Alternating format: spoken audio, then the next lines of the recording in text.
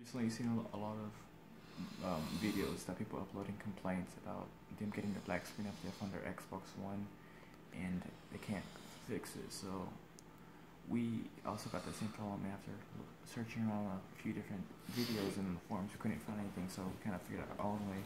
And this is a basic tutorial on how we fix the black screen of death on our Xbox One. So what you want to do first is what you're gonna need. You're gonna need a computer and a flash drive.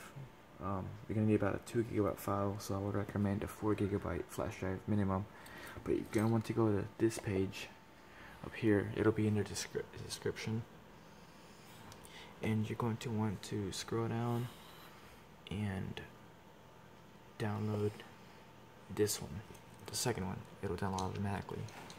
And while that's downloading, you just take your flash drive, plug it into your computer, and I'm not gonna do it right here, but since I've already done it, you're just gonna plug it in. Once your computer opens it,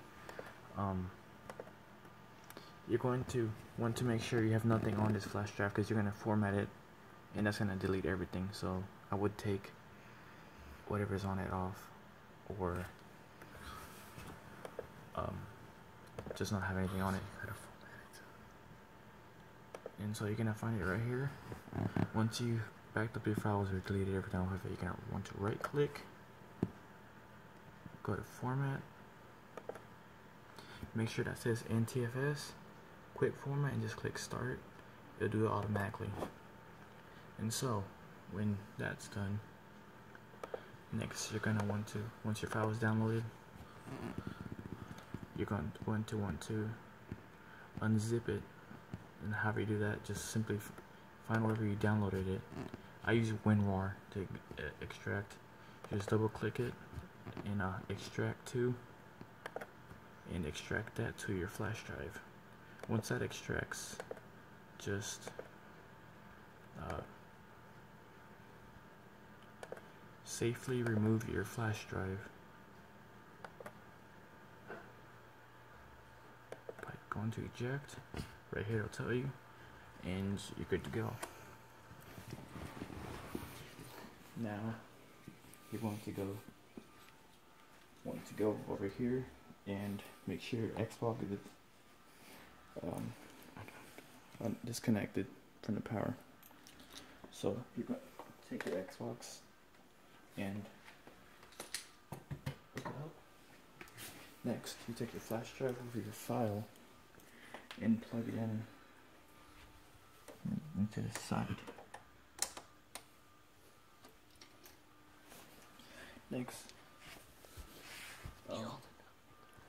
what you're going to want to do is you're going to want to turn on your Xbox, and right after you turn it on, you're going to want to press this button right here and the eject button at the same time. And what you're gonna do is wait for 2 beeps. Once you hear the 2 beeps, you can let go of the 2 buttons, and on your screen you should get something that says, and you should get this screen when we'll show what it looks like. So we're gonna do it now.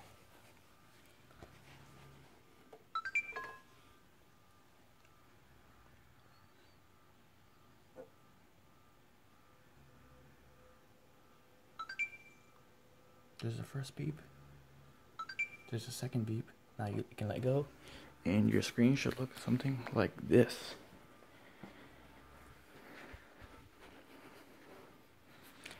And so you just wait for it to finish, and you just set it up, and you should be good. And another thing, make sure you keep your flash drive plugged in. I wouldn't disconnect it because it'll cancel this. And it'll take you to a screen that has like Chinese letters on it. So yeah, that's pretty much it. And I hope this was helpful. If you're having problems, just leave a comment and we'll try to get back to y'all. If this was helpful and it helped you, give it a thumbs up so others can find it.